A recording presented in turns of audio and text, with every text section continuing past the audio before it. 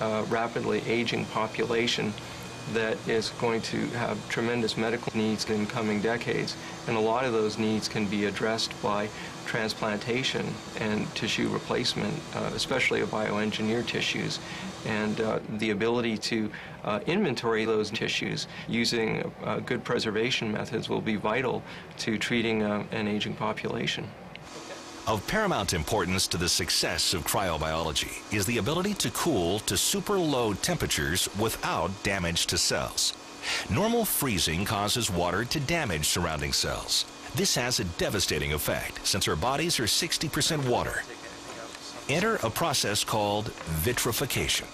Vitrification is a process where we replace so much water inside cells and tissues with agents called cryoprotectants that we can cool the tissue or organs to a very low temperature, even as cold as liquid nitrogen, without forming any ice inside them.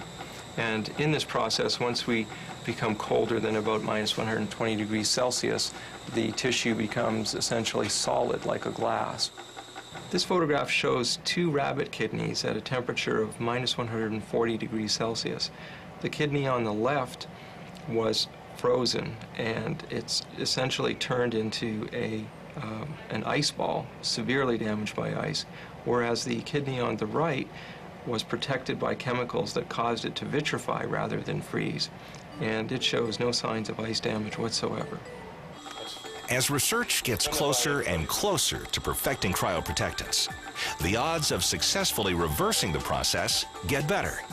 Until that time, what about damage that results from imperfect methods, especially for those who were cryopreserved before the advent of today's new cryoprotectants? Disease and ill health are caused largely by damage at the molecular and the cellular level. Today's surgical tools are simply too big to deal with that kind of damage.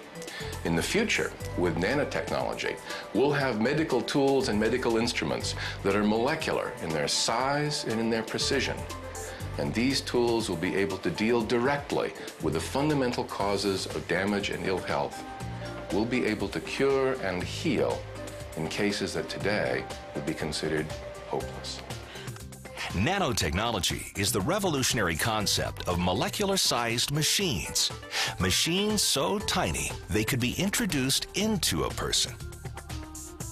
From the imaginations of artists around the world, we are able to see how nanorobots and nanomachines yet to be developed could solve any number of problems, from repairing aging cells to hunting down cancer. So if you had medical nanodevices small enough that they could literally circulate through the body and literally enter individual cells, these small devices with small onboard computers could check for several different conditions. They could check the concentration of several different chemicals in the red blood cell. They could check the location. Obviously, if you're looking at liver cancer, you don't have to worry about tissue that's in your big toe.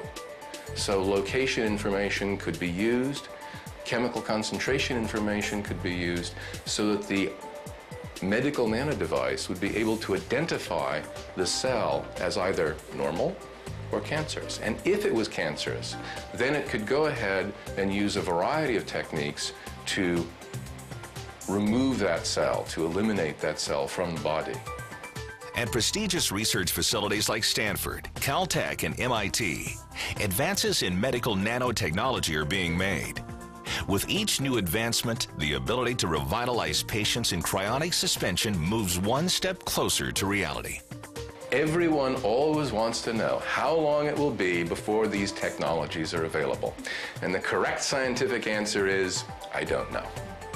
Having said that, though, I can look at the trends in computer hardware, where every year we are building smaller, more precise, finer structures.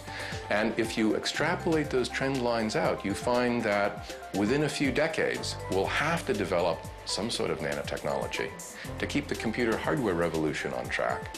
And the technologies we develop that will let us build these molecular structures for electronic and computer devices should be applicable to let us build a whole range of other molecular structures. So I think a few decades in order to have the molecular machines, the molecular devices that we'll be using in nanomedicine. The promise of cryonics, vitrification, and nanotechnology is enormous. But these leading-edge sciences and technologies are not without their challenges, including sorting scientific facts from popular and wide-held fiction. The challenge is having the public understand the long-term implications and benefits to humankind of cryogenics, vitrification, and cryopreservation. Right now, I think they get that Hollywood view of Ricardo Montalban in Star Trek coming out of a glass-encased facility, fully clothed, having been preserved for 200 years, and he starts walking and talking, or worse. They look at Austin Powers coming out of a vitrification or cryogenic preservation, and of course that's probably the worst side of it. But the fact of the matter is we need to explain to them and educate to them the long-term value of the scientific study of cryogenics, nanotechnology, and vitrification, and the other related sciences, and what it can mean long-term to humankind. In any discussion of death and dying, the questions of God and religion often arise. I think the biggest myth about cryonics is that we're trying to play God, that we are tampering with the natural forces of life. No, we're not trying to play God, and many of us have a belief in a supreme being. That second part of it is a little more intriguing, that we're tampering with nature. Of course we are. That's what science does. It attempts to overcome those forces of nature that have been detrimental to the human species. And we're proud of that. But are we playing God? Do we choose who shall live and who shall die? Absolutely not. Absolutely not. And the philosophical questions abound. At each juncture of exponential advancement in science and technology, each time we push forward the boundaries of man's reach, it is inevitable that we take a good hard look at what it means. This is radically new. This is radically different from what people have practiced for thousands of years. There is a lot of apprehension about where we're going with this technology, just like there's a lot of apprehension about where scientists are going with stem cell research, with therapeutic cloning, with cellular regeneration. These are all emerging sciences that are not going to stop just because it makes people queasy. These things are going to happen, and we need, as a society, to embrace these technologies. It is in our nature to explore, to seek, to question, both scientifically and philosophically.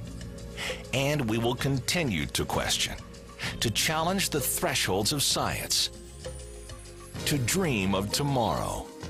You know, I lost my mother when I was 20 and she was 49.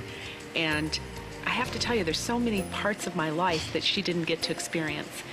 I want to experience all of those times with my children and my grandchildren and my great-grandchildren. And I don't know what's going to happen to me. You never know. My mother was a healthy person, and then one day she was sick and she was gone. And that could happen to me. I would love the opportunity to suspend my life, to not suffer through illness and pain, and then to be reanimated at a time when I could be a healthy person again and live a healthy life. To dream of the unknown, unbounded, limitless.